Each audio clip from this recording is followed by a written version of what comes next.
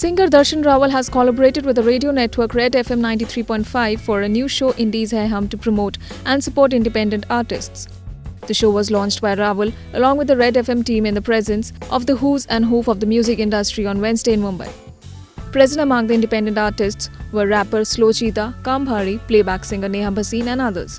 Hosted by Darshan, the show will highlight a new indie music artist in every episode. It will also give new musicians a platform to showcase their talent to the audiences.